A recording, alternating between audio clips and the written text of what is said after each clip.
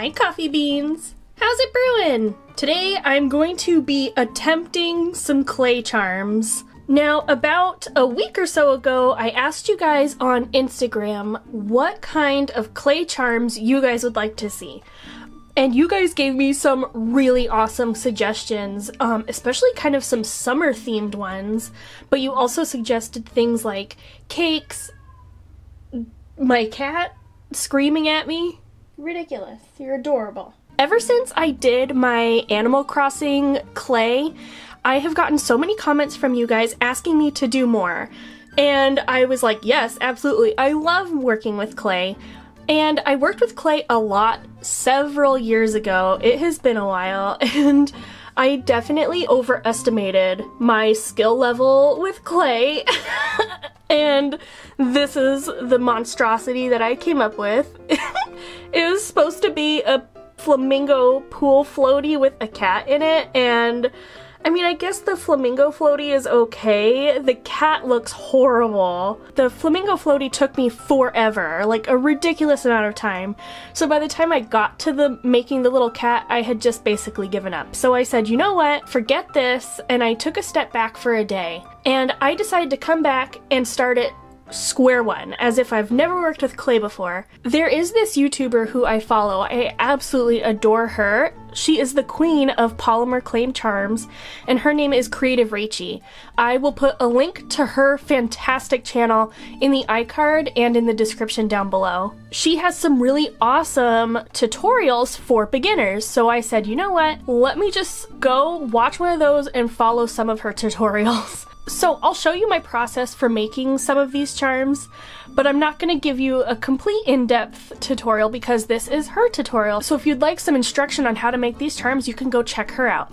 But don't worry, I did make 3 extra charms all on my own at the end of this video, which I will show you.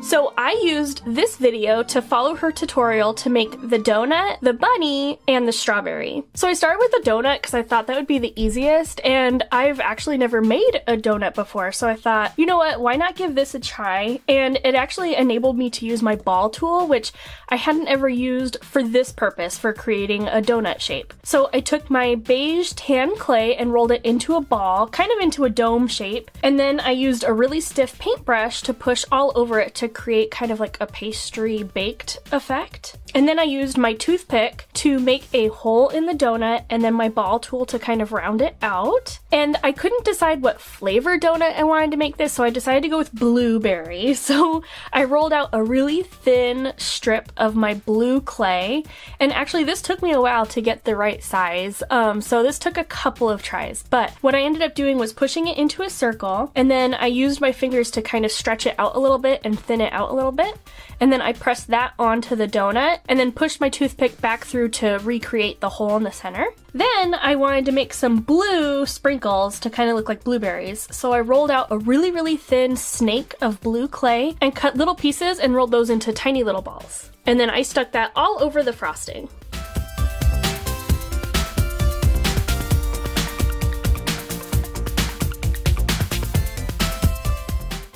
So far, Rachel's tutorials are super easy to follow, that this was my first try. I didn't have to redo anything, and I made this donut, and I think it looks so cute. So I'm gonna move on to the bunny, because I'm bunny, so I need to make a bunny, right? And plus, this bunny is so stinking cute. So I started off with some white clay and made a little dome for the head. Then I rolled 2 little balls of white and kind of pressed them into a sort of teardrop shape. Then I also did the same with some pink and pressed that on for the inside of the ear, and then cut off the bottom half so it had a kind of a flat, straight edge. And then I pushed that onto the back of my little bunny's head. And I also kind of rolled down one of the ears so it looks like it's kind of flopped over, because I just love it when bunnies have a flopped over ear. I think it's super cute, so why not?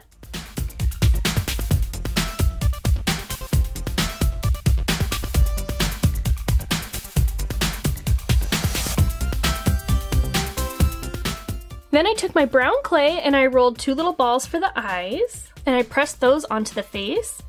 And I also used that same brown to roll the thinnest, absolutely tiniest snake ever. and trimmed that into a really small size and made that into a mouth. It is really hard to curl these little snakes into kind of a smile shape, so I found the easiest thing for me, especially because I'm so shaky, is to put one corner of the snake down onto the face and then kind of curl and press as I work, and that kind of helped me to create the little smile. Then I also rolled out some pink balls for the nose and the little cheeks.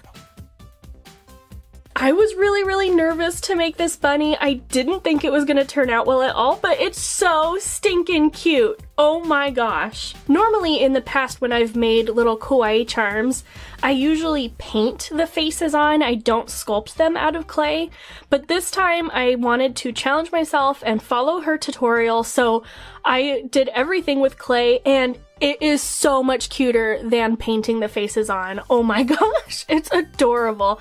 I don't know what it is. I think because it kind of sticks out a little bit, it's kind of like a 3D face rather than flat, you know, painted.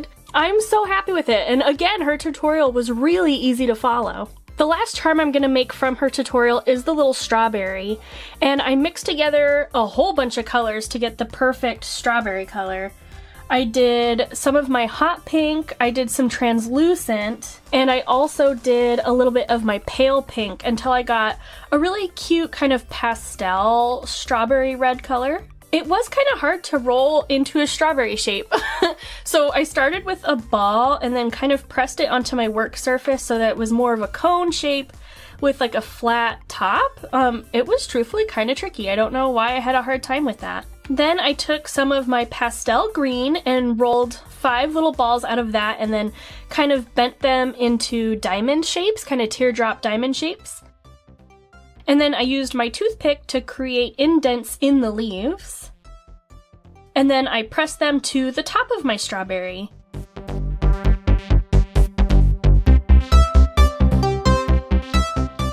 And then the last thing was to make the little holes for the seeds. So I took my tiny ball tool and I just pressed little holes all over the strawberry for where the seeds would go. I'm really happy with this little strawberry. It's so cute.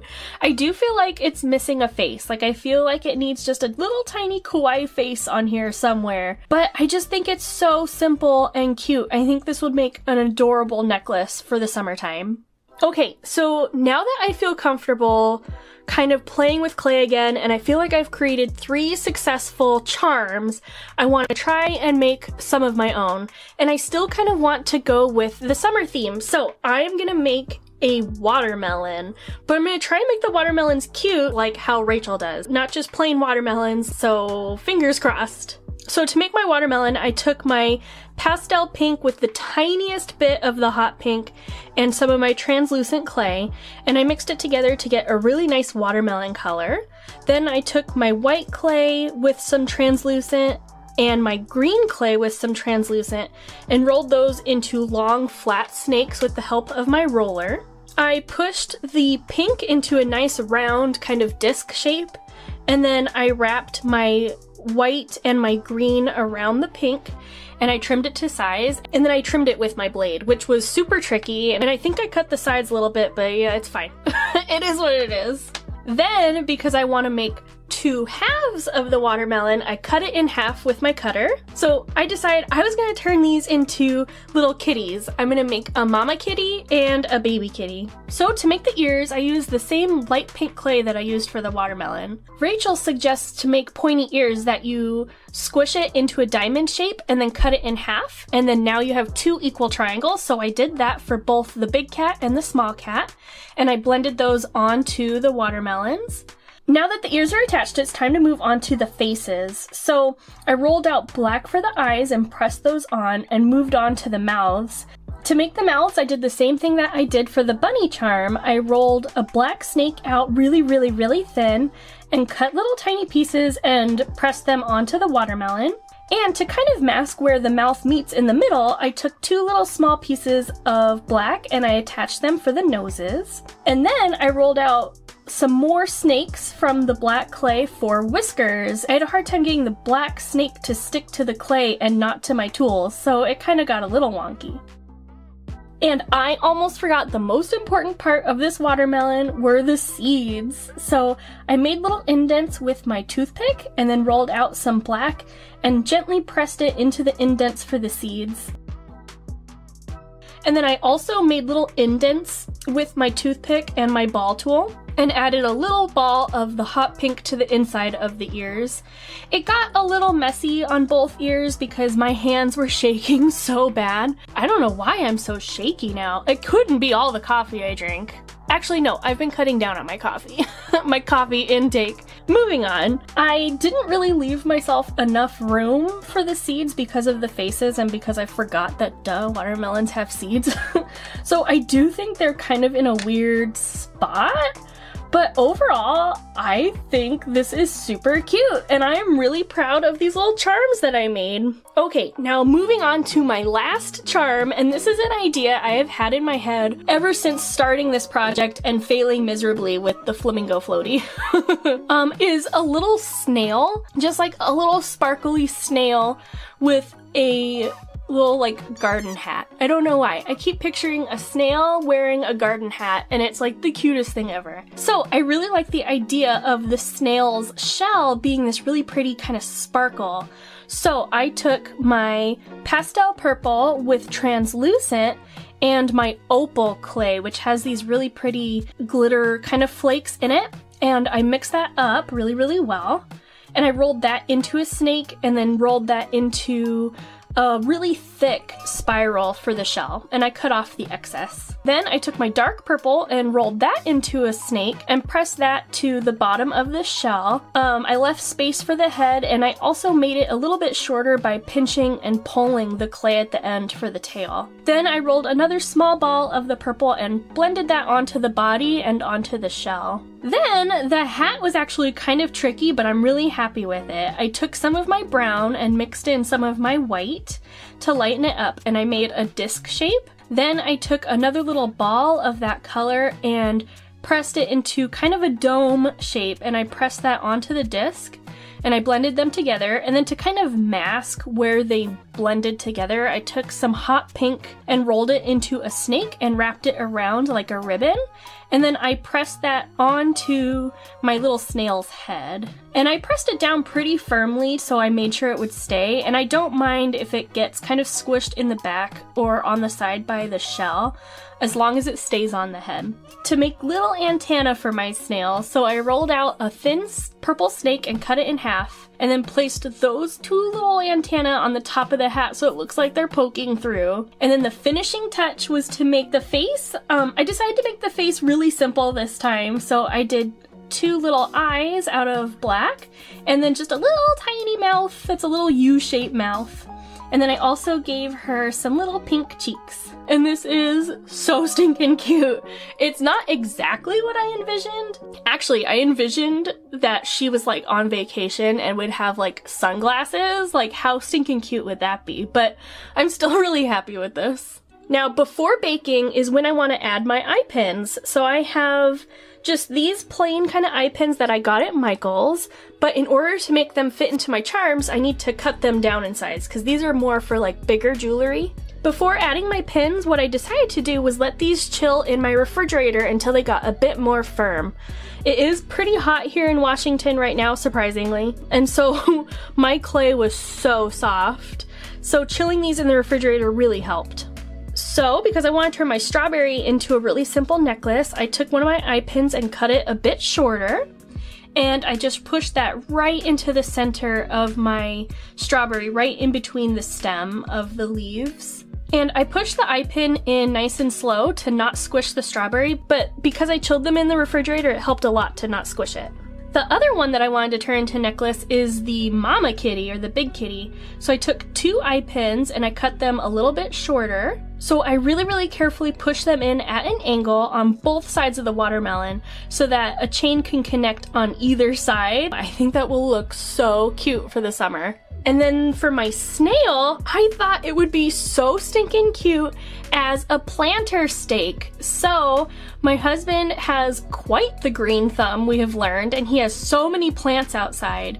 And we have a couple smaller plants inside. So I decided to take one of my small cocktail sticks, it's rounded on one side and pointy on the other side, and I really gently pressed that through the body of the snail and into the shell. Then I baked all of my charms following the package instructions. For the strawberry, the mama kitty, and the snail, I removed the eye pins and the wooden cocktail stick, added some super glue, and then stuck them back inside each of the charms. That way I know that the eye pins and the wooden cocktail stick will not fall out. My husband suggested that the bunny would make a really cute ring, so I attached that to a ring blank with some super glue as well. I decided that for the blueberry donut and the little baby watermelon that I would turn these into super cute refrigerator magnets. So I just took some super glue and I attached small magnets to the back. I also coated all of these in UV resin to help protect all of the little details and make sure they don't fall off.